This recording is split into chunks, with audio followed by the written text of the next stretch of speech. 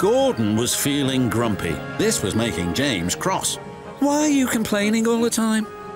Because I'm a big blue engine and I know everything. I shall complain whenever I want. You're just a small red engine with ideas above your station. I can't see any, said Percy. Where are they?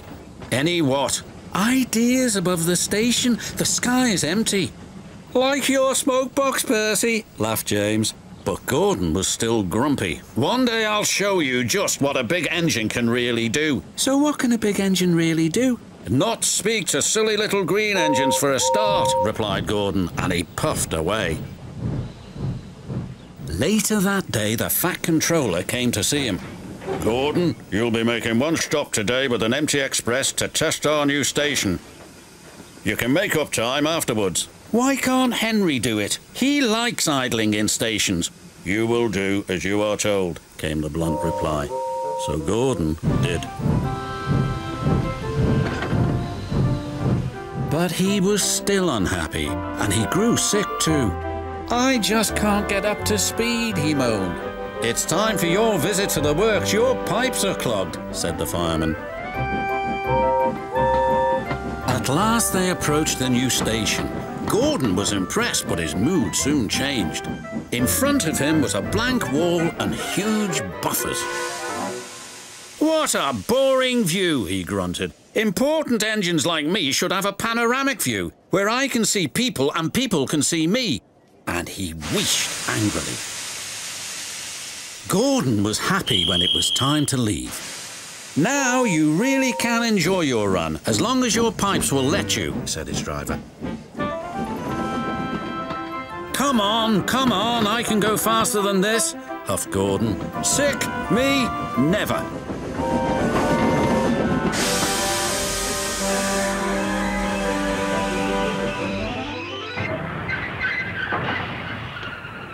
But Gordon began to feel more and more feeble, and soon he came to a complete stop. What happened? He exclaimed. His driver and fireman inspected him. Something's broken inside you, Gordon, said his fireman. Now you really will have to go to the works. Gordon was still fuming when James arrived to collect his coaches. Well, so much for knowing about everything. You got too puffed up in your boiler, so it serves you right. When Gordon returned from the works a few days later, he was still boasting. I am the finest engine on the island of Sodor, probably the finest in the world. Come on, Gordon, we're going to the official opening of the new station.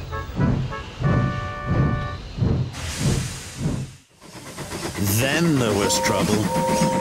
As Gordon approached the new station, neither the driver or fireman could apply his brakes. Something had jammed.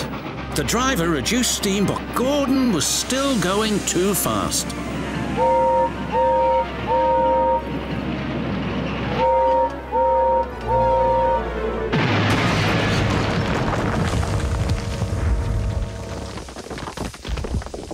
Help me, please!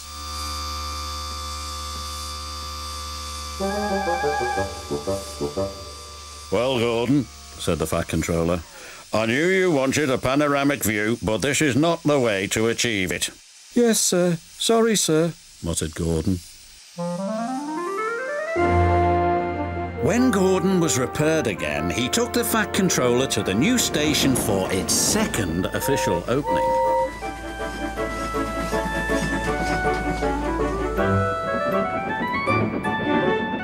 This time he arrived safely, and everyone clapped and cheered as he pulled in. The Fat Controller spoke to him. Your panoramic view is here to stay. I trust you will always see through it from the safety of your own rails. Gordon heartily agreed.